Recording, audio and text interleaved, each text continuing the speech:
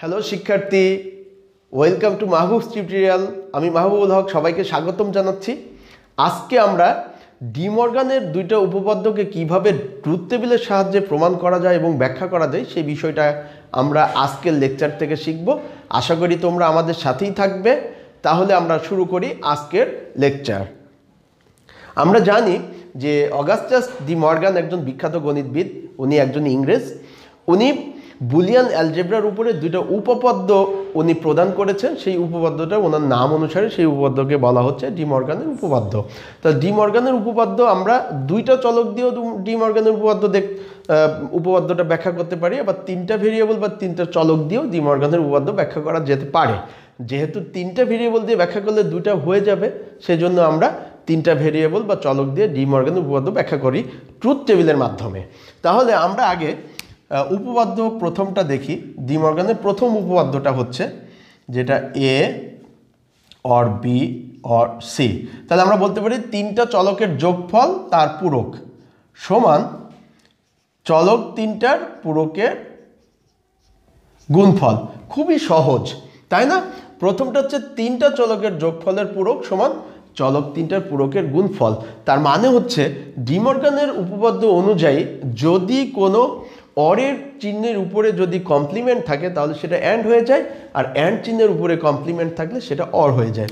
দ্বিতীয় সূত্রের ক্ষেত্রে আমরা যেতে পারি এ অ্যান্ড বি অ্যান্ড সি, যদি আমরা তার কমপ্লিমেন্ট দিই টোটাল, তাহলে হয়ে যেতে পারে বি অর সি নট।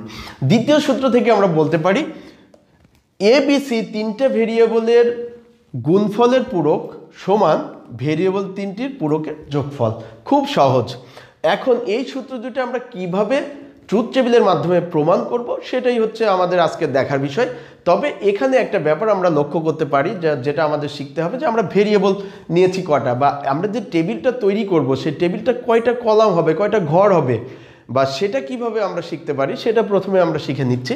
সেটা হচ্ছে আমাদের মোট ভেরিয়েবল হচ্ছে টোটাল ভেরিয়েবল,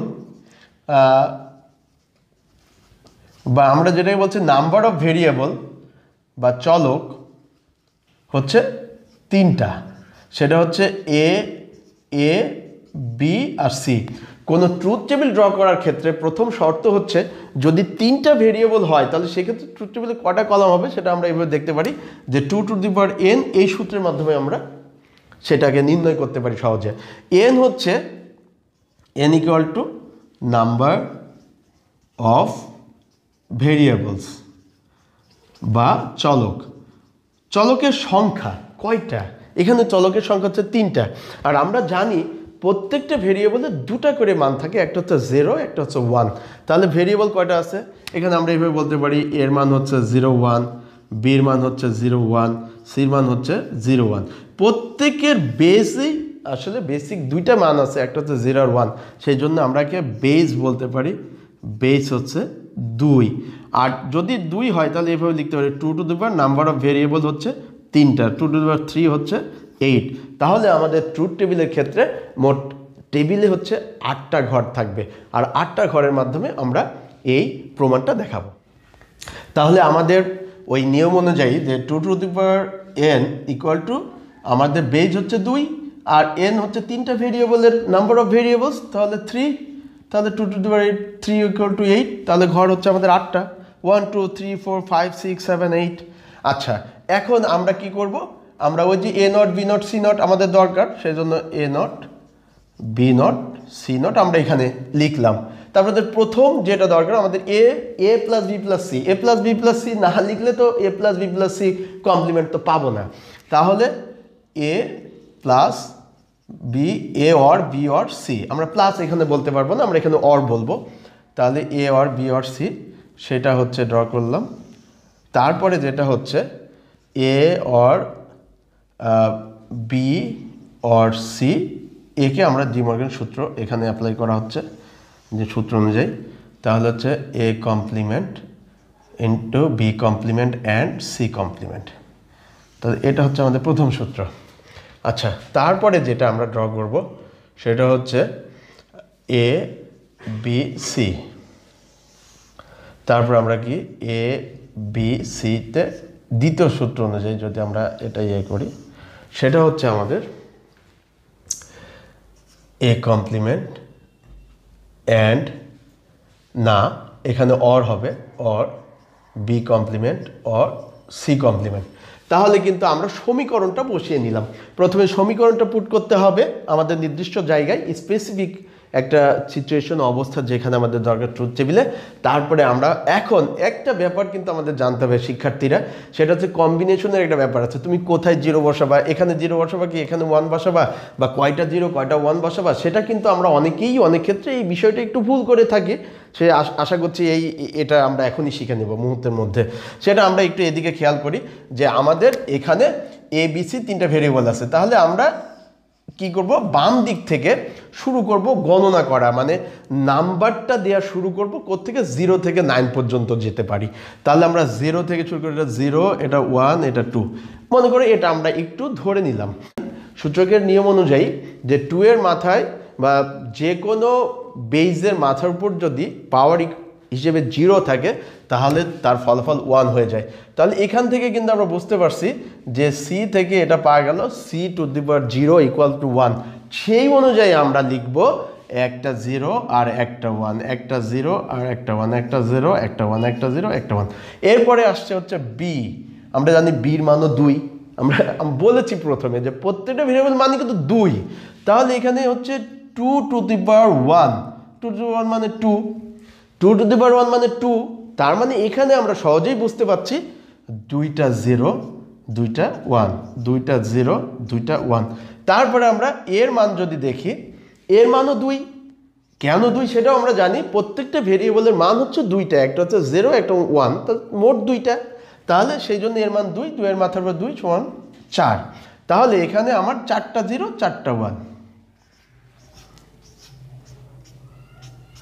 এই হচ্ছে আমাদের কম্বিনেশন। এবং কম্বিনেশনটা তোমরা একটু দেখো, 1 0 কয়টা আছে, 1 2 3 4, 4টা 0, 1 2 3 4, 4টা 1, মোট 8টা। 1 2 3 4, দুটা দুটা করে 4টা 0, 1 2 3 4, মোট 8টা, মোট 8টা, 4টা 4টা করে 8টা। আবার এখানে দেখো 4টা 4টা 8টা। তাহলে কিন্তু আমরা এই ট্রুথ টেবিলটা তৈরি করতে যাই খুব সহজেই কিন্তু ট্রুথ টেবিলের কম্বিনেশনটা শিখে গেলাম শিক্ষার্থীরা। তাহলে আমরা এখন চলে যাচ্ছি, আমরা জানি যদি কোনো কিছুর মান যদি কোনো ভেরিয়েবল মান যদি 0 হয়, তার মাথায় যদি পূরক থাকে, তাহলে পুরো 0 মাথায় পূরক হলে সেটা 1 হবে। আবার যদি সেটার মান যদি 1 হয়, 1 পূরক থাকে, তাহলে সেটা হচ্ছে 0 হয়ে যাবে। তাহলে a0 b0 c0 আমরা দেখে নিই, 1 1 1। আচ্ছা a0 এ 0 আছে, তাহলে 1 1 0, তাহলে 1 0 1। আবার হচ্ছে এর পূরকের এ ভেরিয়েবলের মান হচ্ছে 0, তাহলে পূরক হচ্ছে 1, বি সির মান 1, তাই 0 0। আবার এখানে হচ্ছে 0 1 1, আবার এখানে হচ্ছে 0 1 0, আবার এখানে কি হচ্ছে 0 0 1, আবার 0 0 0। তাহলে কম্বিনেশন শিখলাম, সেটা সেই ভেরিয়েবলগুলো আমরা নিয়েছি, তারপর সেটা 0 1 এর কম্বিনেশনটা শিখেছি। এখন আমরা শিখলাম হচ্ছে তার পূরকগুলোকে শুধু উল্টিয়ে দিলাম বা চেঞ্জ করে, 0 থাকলে 1 হবে, 1 থাকলে 0 হবে। তাহলে আমরা প্রথমটায় চলে যাই এটাতে। আমরা এই ঘর যদি খেয়াল করি, এটাতে এ বি সি তিনটার মানই হচ্ছে 0, তিনটার মানই হচ্ছে কি 0, তাহলে অরে 0 হবে। আবার এ 0 বি 0 সি 1। আমরা জানি অর ফাংশনের ক্ষেত্রে যে কোনো একটা ভেরিয়েবলের মান সত্য অথবা 1 হলেই ফলাফল 1 হবে, তাই এটা 1 হয়ে গেল। আবার হচ্ছে এ বি, এতে 0 বিতে 1 সিতে 0, ফলাফল 1 হয়ে গেল, যে কোনো একটা সত্য আছে। আবার 0 1 1, যে কোনো একটা সত্য আছে, তাই 1 হয়ে গেল।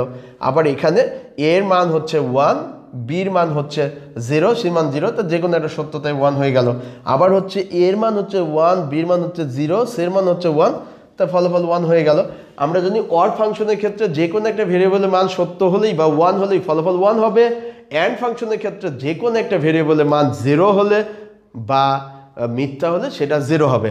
তাহলে এখানে আবার হচ্ছে 1 হলো, তাহলে এখানে 1 1, এমনিতেই 1 হচ্ছে।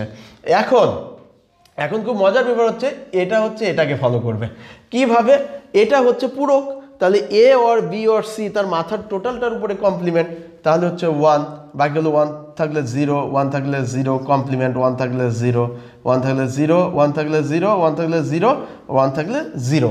সেটা আমরা কীভাবে জানি? এখান থেকে শিখে গেছি সেটা, যে যদি 0-র মাথায় কমপ্লিমেন্ট থাকে 1 হবে, বা নট থাকে 1-এর মাথায় কমপ্লিমেন্ট থাকলে 0 হবে। তাহলে 0-র মাথায় complement A B C not, A plus B plus C complement বা নট 1, 1-এর মাথায় কমপ্লিমেন্ট 0, 1-এর মাথায় কমপ্লিমেন্ট 0, এগুলো আমরা বসিয়ে দিলাম। তারপর আমরা এ নট বি নট সি নটটা দেখি, আমরা এই তিনটা থেকে দেখব, এ not 1, B not 1, C not 1। তাহলে এখানে অ্যান্ড ফাংশনের ক্ষেত্রে কাজ করছে কি, যে তিনটার মধ্যে যে কোনো একটা কোনো মিথ্যা নেই, তাহলে এটাই 1 হবে। তারপর এখানে একটা মিথ্যা আছে বা এখানে একটা 0 আছে, তাহলে 0 হবে। এখানে একটা 0 আছে, এই যে এ নট 1, বি নট 0, কিন্তু সি নট 1, কিন্তু বি নট 0, তাই 0 হবে। আবার এখানে যে কোনো একটা 0 আছে বা মিথ্যা আছে, যে 0 হবে, তাই এখানে 0 হবে, আর এখানে 0 হবে। এখানেও কি হচ্ছে, এ not be not C not, শুধুমাত্র সি নট আছে সত্য, কিন্তু বাকি দুইটা মিথ্যা, তো যে কোনো একটা মিথ্যা হলে মিথ্যা হবে, আবার তিনটাই মিথ্যা, তাই মিথ্যা হলো। আচ্ছা, এরপরে যদি আমরা চলে যাই এবিসির ক্ষেত্রে, এবিসি তিনটা 0, তাই 0। আবার হচ্ছে যে এখানে এ 0, বি 0, সি 1, কিন্তু যে কোনো একটা 0, তাই 0। যে কোনো একটা 0 সেই ক্ষেত্রে এটাও 0, যে কোনো একটা 0 সেক্ষেত্রে এটাও 0, যে কোনো একটা 0 সেক্ষেত্রে এটাও 0, যে কোনো একটা 0 সেক্ষেত্রে এটাও 0, যে কোনো একটা 0 এখানে সিতে 0 আছে, A1 B1 সিতে 0 আছে, তাই 0 হবে। আবার A1 B1 C1 কোনো মিথ্যা নেই বা 0 নেই, তাই 1 হবে। খুব সহজ। তারপরে আমরা এখানে কি করতে পারি, কমপ্লিমেন্টটা আমরা এটার দিকে লক্ষ্য করতে পারি, যে 0-র মাথার উপরে যদি কমপ্লিমেন্ট বা নট থাকে সেক্ষেত্রে 1 হবে, তাহলে 1। তাহলে ABC 0, তার মাথার উপর নট হচ্ছে 1, তাহলে এটা কি হচ্ছে, তাহলে আমাদের এক্ষেত্রে আমরা সহজেই বলতে পারি যেটা, যে এবিসি এর মাথার উপর এটা, তাহলে এটা 0 হচ্ছে 1, এটা 0 1, এটা 0 1, এটা 0 1, এটা 0 1, এটা 0 1, আর 1 আছে তার মাথার উপর নোট দিলে সেটা হচ্ছে 0। এটা কিভাবে আমরা পেলাম আমি বলে দিচ্ছি। এ নট যদি, আচ্ছা, এ ইকুয়াল যদি 0 হয়, তাহলে এ নট 1, তাহলে এখানে আবার এ not or B not or C not, তাহলে এ not or B not or C not সেটা কি হতে পারে, এ নট, এই যে এ not be not C not, তাহলে যে কোন অর গেট অর ফাংশন খেয়াল করছে, তাহলে এখানে 1 হবে। এটাও যে কোনো একটা সত্য তাদের সত্য হবে, যে কোনো একটা সত্য সত্য হবে, যে কোনো একটা সত্য সত্য হবে, যে কোনো একটা সত্য সত্য, যে কোনো একটা সত্যতে সত্য হবে, যে কোনো একটা সত্য সত্য হবে, কোনো সত্য নেই এ নট বি নট সি নটের মধ্যে, তাই 0। আচ্ছা, এখন শিক্ষার্থীরা আমরা যে ব্যাপারটা ক্লিয়ার এখান থেকে দেখতে পেলাম, সেটা হচ্ছে আমাদের প্রথম সূত্রটা হচ্ছে এইটা, প্রথম সূত্র, সেটা হচ্ছে এই প্রথম সূত্র, সেটা হচ্ছে এইটা থেকে এইটা হচ্ছে প্রথম সূত্র। প্রথম সূত্রের এখানেও 1 হয়েছে, এখানেও হয়েছে, বাকিগুলো 0, বাকিগুলো 0, তাহলে প্রথম সূত্র প্রমাণ হয়ে গেল। এরপরে দ্বিতীয় সূত্রটা হচ্ছে, আমরা যদি এখানে দেখে দ্বিতীয় সূত্রটা এটা দ্বিতীয় সূত্র। আচ্ছা, দ্বিতীয় সূত্র, তাহলে আমরা দেখি এটা 1, এপাশে 1, এপাশে 1, এপাশে 1, এপাশে 1, এপাশে 1, 1 1 1 1 1 1 1 1, কিন্তু লাস্টে 0, এটাও 0। আমরা আবারও আমি বলতেছি যে তিনটা চলকে ডিমর্গানের সূত্রের ট্রুথ টেবিলের সাহায্যে প্রমাণটা খুব সহজেই কিন্তু আমরা এখানে প্রমাণটা দেখিয়েছি। তোমরা যদি একটু ভালো করে খেয়াল করে থাকো, যাদের এতদিন এই টপিকটা নিয়ে সমস্যা ছিল আশা করছি তাদের আর কোনো সমস্যা থাকবে না, সামনে তারা আরও ভালো করতে পারবে। তবে তোমরা টেবিলের কম্বিনেশনটা আমরা দেখিয়েছি, আমরা কীভাবে দেখেছি, চলক তিনটার ব্যাখ্যা দেখিয়েছি, সব কিছু মিলিয়ে আমি আশা করছি যে এই লেকচারের পরে আর ডিমর্গানের সূত্র ট্রুথ টেবিলের মাধ্যমে প্রমাণের আর কোনোই সমস্যা কারোর থাকবে না। চ্যানেলটা সাবস্ক্রাইব করো, লাইক করো, শেয়ার করো, আর ভালো থেকো। বাই।